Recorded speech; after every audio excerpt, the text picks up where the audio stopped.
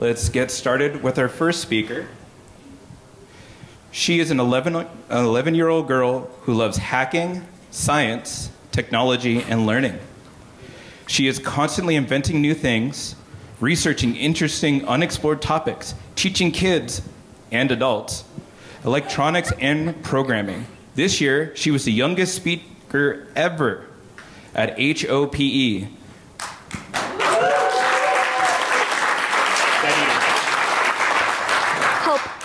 With her talk inspiring the next generation of hackers. When she's not working on talks, hacking, teaching lockpicking, or inventing new things, she's enjoying fencing, archery, singing, and acting. Make sure you follow her on the Twitters at BiaSciLab and check her always changing website, www.BiaSciLab.com. Put your hands together for the exciting and dynamic BiaSciLab.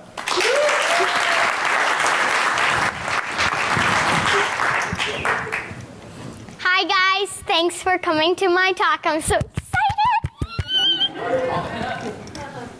I'll try to chill. I'll do my best, I promise, people. And welcome to the WaterBot, the hackable plant control system with yours truly, BiaSciLab. If you didn't hear his long intro about me, here we go again. Who am I? I'm an 11-year-old girl, as you heard, turning 12 soon, yay, into science, programming, electronics, fencing, singing, archery, lockpicking, hacking, and playing. See, there's me fencing an adult over there, and then that's me archery. Okay. So since this is the WaterBot, where did this idea even start? Well, it started at Hope 11. I met Sebastian, who's a biologist and a biohacker. He's a super cool guy, very tall too. He guided me on researching Oxalis stricta. And look, over here, this is me cloning a tobacco plant in the MS Media, a gel form of it. You'll hear what that is later. And then this is me using a pipette for my project when I studied it and weighed it. And speaking of Oxalis stricta, you're all like, dude, what is that anyway? It's not a clover. See, this is a clover over here. That's Oxalis. It's also called common yellow wood sorrel, but no one should call that. It's just too long. So just call it Oxalis. It's edible, not too much, kidney failure, because it has oxalic acid in it. And oxalic acid causes kidney stone. Oxalic acid was also named after Oxalis because, you know, it has the most oxalic acid because it's Oxalis. And this is the clover. See how the clover is round shaped and has sometimes those white spot thing in the middle? Well, Oxalis has yellow flowers and it's heart-shaped leaves. Literally heart-shaped, like a perfect heart, and doesn't have any of this white gunk on it. Oxalic acid. Its name comes from the fact that early investigators isolated oxalic acid from wood sorrel, Oxalis, flowering plants. And what are the uses of it? For like cleaning agents, like and barkeeper's friend, whatever that's for, they use it in that. And then vaporized oxalic acid is used by some beekeepers as a miticide. See those little mites over here? They kill the bees. So they spray it on, see that little white dusty stuff? And it kills those ugly mitey things. But they're actually kind of cute if you look at them. But anyway, they're horrible. Back to the bots because you're tired of hearing about plants. Well, in my 5th grade science fair, I used the MS Media modulation of Oxalis stricta. No one has done any real research on this plant. Like if you look at Wikipedia, you get a few sentences done, you know? And I want to learn more about it. So I did the MS Media modulation is the first step because, you know, you need to know what a plant likes to eat so you can clone and study it. Marasiage or Nskuge. I know that's very hard to pronounce, and I'm not even sure how to pronounce it because it's Japanese. But I call it the MS Media. Yeah, because that's easier. And it contains all macronutrients and micronutrients that a plant needs, separated into 5 groups of chemicals. The amount of each group is modulated, like more, you know. And it's about $120 for the whole set of chemicals. The strongest one wins. So I did it. And I did groups 1 through 5 are modulated individually. Amount of one chemical group is modulated. I did ammonium nitrate. And others are left standard, you know, normal, common, whatever. Plants are then dried and measured and weighed. Because, I mean, plants consist of a lot of water. So to see their normal actual weight, you have to dry them. And see that little tiny thing, that little funnel thing over there? That is horrible, evil, the devil in a form of a funnel. You'll see why later. So I did it on ammonium nitrate, one of the chemicals, actually the first chemical. And I varied the amount by 0, half, 1, 1.5, and then 2. I did 5 sets of 10 pots, 3 seeds each. Don't worry about doing the math. I did it on a calculator because it's easier that way, and that's 150 plants. I grew the plants in a 50-50 mix of vermiculite and perlite. Organic with no extras, like no extra minerals. More about that later. The plants were fed on a cycle. See, that's me putting all the tiny seeds. The seeds are so small you can barely even see them. Trust me, it was painful. So the neutral growth medium. You know I talked about perlite and vermiculite? Well, basically, what are those? Vermiculite holds water. You know, it's just collects all the water and holds it in. And then the perlite gives the plant something to hold on to, like sand does, you know? So the plant just grips it like soil, you know? But it has nothing in it. Always get the organic ones with no fertilizer if you want to do add your own fertilizers to see if that works. And the first time, me and Dad didn't look at the package and got the one with fertilizer. We had to redo the whole project all over again. All of those 150 plants. God, that was painful.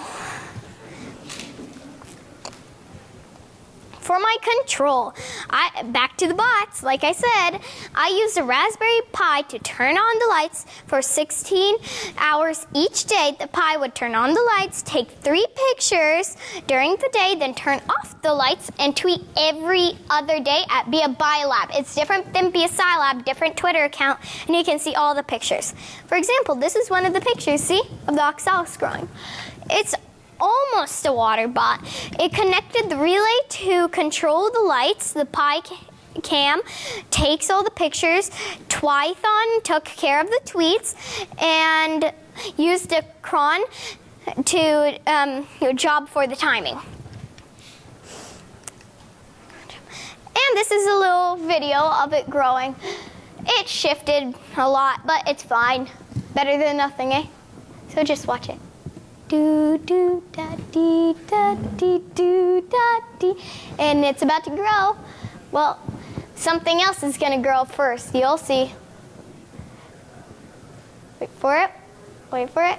See, look, they're kind of sprouting. See that one little green one right over there? And see this green stuff just oozing all around? That's moss. The green moss that was like floating in the air, all those particles, came on and grew. But that didn't change anything. You know, it was just there like a little piece of gum stuck on your shoe that one night, you know, that you just hate. Hint, never spit your gum on the floor. It's horrible. See, look, they're growing. Aren't they so pretty? And as you can notice, see how they close from time to time? At night time, they actually close at night because they can't collect any more light. See, isn't that cool? Like little umbrellas, like at nighttime you close the umbrella. It's as if they're not even there, like they're hiding. Camouflage, am I right? blend in with that moss. And look how big they grow. This is in how many weeks, Dad? 12 weeks. And done. And then black. Results. The plants were measured and dried and weighed again because of the water. And I saw the less ammonium nitrate, the better the plant did. Then I'll do every single group of chemicals and then study the plant and do everything. And you remember that little stupid little funnel thing I pointed out? Well, this sucks. I had to carefully, like really carefully, pour MS media into a 1-inch funnel, that little twerk. And spilling was not an option because if one plant got more than the rest, it'll grow like woo, while the others are dee-ba-dee. So I told Dad, literally face to face, I said, next year we build a robot. So we did. So we knew what the bot must do even. Well, it had to sense when the liquid is out, you know, to the bottom, and then fill to a set level on a cycle, measure the amount dispensed, and then print the results or save to a database. And then the Raspberry Pi must be open source.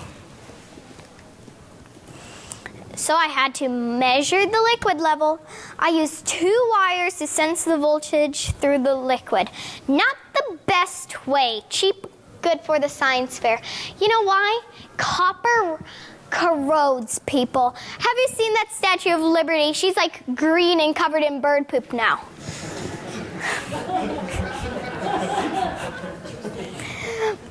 Other methods, you could use a level sensor, you know, that measures the right level. You could use a soil moisture sensor. It measures the resistance in the soil. Or a float switch. When it gets to a certain level, it closes. So, filling with liquid. I use a peristaltic pump. The same ones they use for like the blood machines when they like remove your heart and heart surgery. Those that pump the blood, that's a peristaltic pump.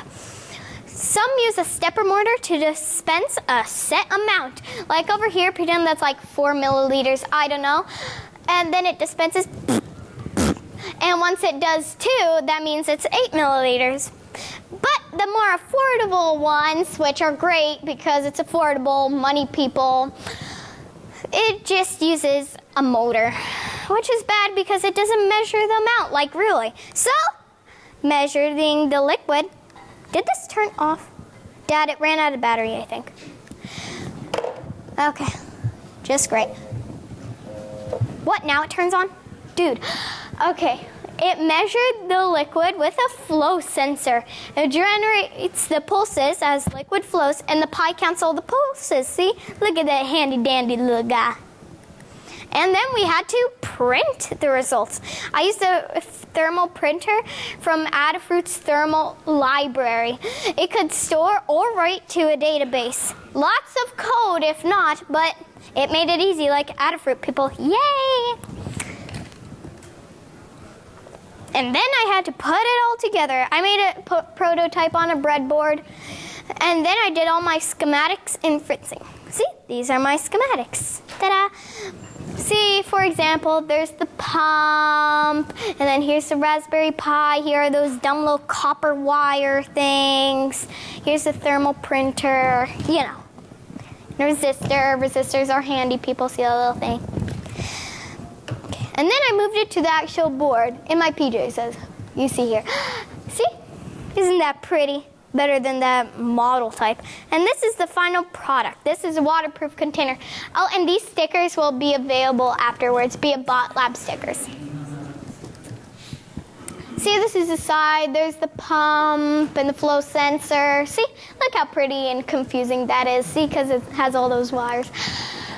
And this is the inside. There's the Pi and the breadboard. And ta-da! Upgrades and add-ons, because who doesn't like upgrades and add-ons? No one, right? Unless you're old school. The Raspberry Pi has multiple GPIO, general purpose input-output, pins, and there are actually 27, so you can do a lot with it. The WaterBot only uses 4: empty, full, pump, and flow. And you could do the full 5-part MS Media, including the photos and the printer, all with just one Raspberry Pi. They're so useful, people. Like, get one. If you don't know what that is, go ask someone. Get one, buy one, play with it, people. It's awesome. And what else? Well, these are a few more things you could do. You could control the LED lighting to shift the color temperature, to trick the plants, thinking it's a different season, like making them flower or make fruit quicker, or things like that. And then control a heating pad to read the soil temperature, and you can make it even hotter or colder. Like if you want to grow a cactus and they like hotter, then you can add that pad and you can control the heating and make it nice and cozy. And then you could add additional liquids like liquid fertilizer, or you could put it in a sealed space and allow gas control, like more carbon dioxide or less oxygen or no oxygen. Though that wouldn't work out. Code time, the time you've all been waiting for. Yay! All the code is in my GitHub repository, all in Python. I use global constants. I know in Python there are no constants, but it's easy to add and upgrade, and comments, yay! These are my pin constants. See, water empty was 4, water full is 17, flow sensor is 18, relay is 27, and you can change that around. Or if you wanted to add the next, chemical set, you could do water empty 2 is 7, full is 12, 16, 23. You can do anything. I mean, Raspberry Pis, people. Now get your pens and paper out and get ready to write down all the code. In 3, 2, 1. I hope you got that all.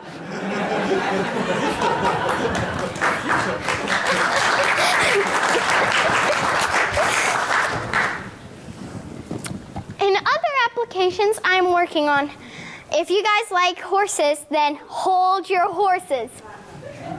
I know that was funny. I'm sorry. I like my puns. This is really sad, so I'm going to try to stay positive. And you guys try to too. So in the winter, if horses don't drink enough water or drink too much water, then they get dry poop stuck in their stomach. And they have to get surgery to get it removed. And 80% of the time, the horses die. So I thought there must be a way to fix that. So I'm thinking of making a horse WaterBot. It will measure the amount of water the horses drink in the winter, use machine learning to alert caretakers if the horse is not drinking enough. If the horses do not drink enough, they can die from the surgery, like I said. Like Shadow. This is my neighbor Ed. Basically across the street diagonally. He has a horse, he works at a horse farm, and this is one of his horses, Shadow. So he can tell, if Shadow isn't drinking enough water, they can, alert the doctors, vets, because, who takes their horse to a real doctor? That's just weird. Unless you have a horse throat.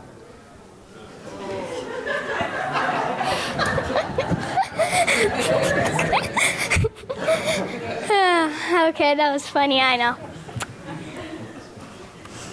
So, there are a lot of things you can do with this WaterBot. You can add on anything to it. You could even think of some things you could add on to it now. So now it's your turn to make something awesome. Everything is awesome. Everything is cool. And no one. Lego movie. If you didn't watch it, watch it. Questions?